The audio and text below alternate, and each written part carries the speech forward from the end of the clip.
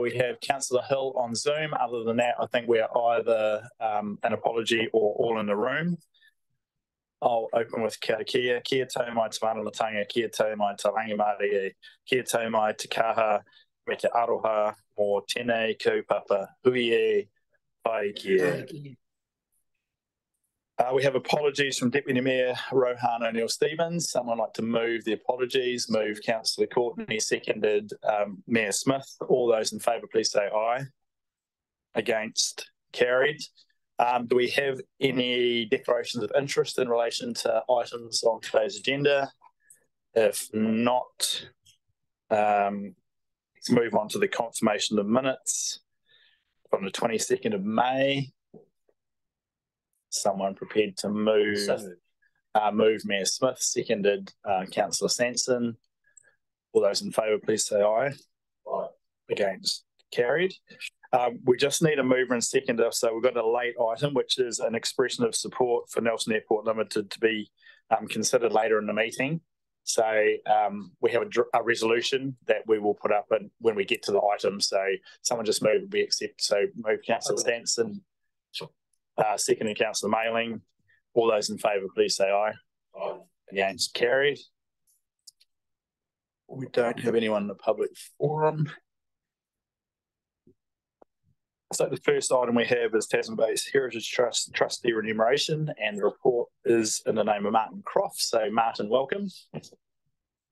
I'll hand over to you to present your report. Anything you'd wish to add to what we've received in writing or be available for questions. Thank you. Thank you, through the chair. Kia ora, tēnā koutou katoa. Ko Martin Croft, tōku winoa. I am the Strategic Advisor for Community Service Area in Nelson City Council. And in that role, I have relations with the museum and the TBHT. This report talks to an increase of 3.5% in the trustees' remuneration pool. There are a few things to note that I'd like to add to the report. The first is a signal from the board that they will not be taking an increase this year, and that's due to the financial pressure that's on the organisation and staff currently. The second point to note is the fact that earlier in this year, we increased the number of trustees from 6 to 7, the maximum number of trustees on the board that could be on the board, and that was at the request of the Tasman Bays Heritage Trust board. And the third thing to note, and it's just for your reference, one of those trustees that was appointed, Stephen Broad-Paul, is now the chair of the trust, and that will be officially appointed, confirmed in October at the AGM. I'm happy to answer any questions. Thanks, Martin. Are there any questions? Councillor Sanson. I'm sorry, Mayor Tim, through the chair. Kia ora, Martin, thanks so much for that. So thanks for those updates in the report. If the trustees are not wanting to take any increase in remuneration, has your recommendation changed? Are you suggesting, would it be your the officer recommendation that we don't increase the remuneration pool by the CPI adjustment, or through the chair, no, my recommendation hasn't changed. So if we approve this the increase, they would just choose not to take it, but still they would be able to take it in future if they wanted to. They could increase it the following year. Through the chair, that's correct. Yeah, I feel it's important that we give them the opportunity to take what's being offered. Yeah. Okay. Thanks for that. On that, are you happy to move the resolution on the basis of the answer you received? So move Councillor Stanson. Are there any further questions, or is someone prepared to second the resolution? Seconded Councillor Dowler. Mr. Mayor, just one question. I'm very supportive. It's very reasonable. 3.5% is consistent with what we took on the grant. There is an issue with respect to other similar organisations.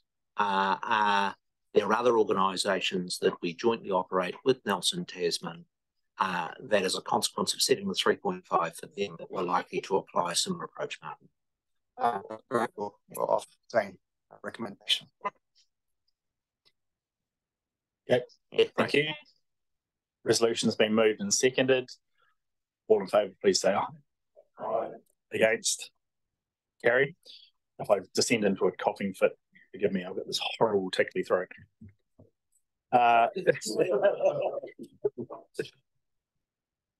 Right, next item is the late item. So expression of support Nelson Airport Limited. So the resolution is contained up there. I'll come across to Mayor Smith just to speak to it briefly, and then we'll look for a mover and seconder.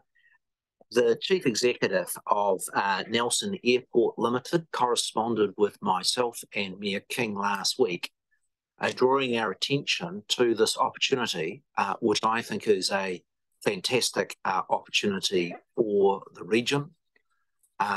Effectively, Air New Zealand, at the beginning of August, asked for an expression of interest from regions for both routes and a host home for the next generation of aircraft. They have put out to aircraft manufacturers around the world a expression of interest for the supply of more sustainable low-emission aircraft. There is some speculation as to whether they will be electric, whether they will be hybrid, or whether they are hydrogen. But their program is to introduce such aircraft in New Zealand on a trial basis in 2026, beginning with freight. Now, my view is that Nelson Airport is one of our fantastic assets in the region. It is New Zealand's 4th busiest airport by flight number. The advantages, I think, that we offer, as I've indicated in the draft resolution, firstly, is that Nelson has a frequency of short-range flights greater than any other in the country, particularly that Nelson to Wellington service that started with Straits Air all the way back in the 1930s is one of the most frequent short flights at 120 kilometres and would be an ideal route for the trial of such new aircraft. But we've also got the route to Christchurch and to Auckland at 250k and 500k, because it's likely that any aircraft trials are going to want to move from a short-range flight and then moving to longer flights. You'd all be aware of the significant investment that Air New Zealand made in 2010 with the new hangar facility that cost $12 million that was opened in 2010.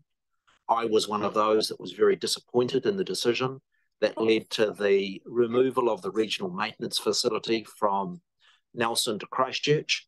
But as a consequence, I believe there is capacity in that hangar facility to be better utilised as a consequence of being a home for the next generation of aircraft. Thirdly, my view is that Nelson has a very significant climate advantage in the development of new generation aircraft.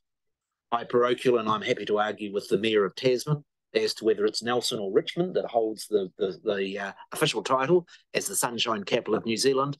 But since 2000, Nelson has won that award 12 times. Whakatane has only done so 12, as compared with 4 for Whakatane since 2000. And actually, one of the things we underestimate about Nelson's climate is that we have one of the lowest average wind speeds. That's why nobody's building wind turbines in our region. It is a lack of a windy place. But I think from a climate advantage, I'm very proud of Nelson's long-term leadership around sustainability. For instance, the very first environment centre in New Zealand was established in 1976 in Nelson. I think if you look at the campaigns for establishing either the national parks in Tasman, whether it be Able Tasman, whether it be Nelson Lakes, whether it be Kahurangi, whether it be Project Jansoon, which is the biggest private sector partnership for a biodiversity project, actually the partnership with Air New Zealand on reintroducing takahi into the Kahurangi National Park or the Brook Sanctuary, actually there's a strong leadership around environmental issues. I also note the Maruia Society that drove the whole campaign for stopping native logging came out of Nelson. And then I look at the more recent leadership with our e-bus service. I do think there's a not complete synergy, but there is some similarity in terms of the challenges for our staff in introducing an electric bus service is not going to be indifferent to some of the challenges that Air New Zealand and the airport will face around electric or other lower emission aircraft. And of course, Nelson's very proud that we have the highest level of uptake of EVs. And in the last sort of bow in our armour around being a good place to base these aircraft is that NMIT has a very strong aviation engineering program, and Motueka, sorry, I should say Nelson Aviation College, based in Motueka, is one of New Zealand's largest air training facilities. The purpose of the resolution is firstly to strongly endorse the work that Mark Thompson and Nelson Airport Limited is doing in putting in an expression of interest around this opportunity. Mark has invited our two mayors to provide letters of support. I believe it would be good for this joint shareholders meeting to take the opportunity to further endorse this initiative. I think it's one of the most exciting opportunities for Nelson to be at the cutting edge of the next year of aviation in a way that I have not seen in some time. And that is the basis for me wanting to move the resolution. I do accept it as relatively late notice. I received a letter from the airport company last Thursday. The expressions of interest closes before our next shareholders meeting. And I view it as reasonably non-controversial and worthwhile bringing forward to this joint shareholders meeting. Okay, thank you, Mayor Smith. Other comments or a seconder? Councillor Courtney, and then do you wish to add anything to your seconding? What can you add to what the Mayor has just said? Excellent. It's pretty extensive. No, hang on. A very important point that I've been following it since earlier in the month, and is the fact that initially it's going to be a cargo-only service from 2026. But, you know, for Nelson, that is significant. And that gives us an edge, I think, over other expressions of interest, because I do remember our Chief Executive of the Airport Limited saying to us that we can't get via Air New Zealand sufficient, we can't get full capacity of cargo on Air New Zealand planes into Nelson. Now that's not good. So this couldn't come soon enough as far as I'm concerned, because if the emphasis initially is going to be on cargo, well, that fits so well with us. It's a good fit for Nelson. Very supportive. Thank you, Councillor Courtney. Councillor Sanson. Thanks, Mayor Nick, through the chair. Yeah, I'm speaking in support of this. Globally, aviation emissions contribute around 2.83% of global emissions. And if global aviation was a country, it would be in the top 10 carbon emissions in the world. New Zealand, however, for a small country, has an outsized contribution. Currently, we're sitting at around 12% of our transport emissions are from aviation, far higher than Canada, which is much larger. So our per capita contribution is far higher, and I think that anything that we can do to directly tackle this is important. So very supportive of us looking at becoming a hub for innovation. Thanks. Thank you, Councillor Sanson. Any further comments? It's been moved and seconded. Resolution is contained up there. Everyone clear what it involves? I'll put the resolution. All those in favour, please say aye. Aye. Against, carried.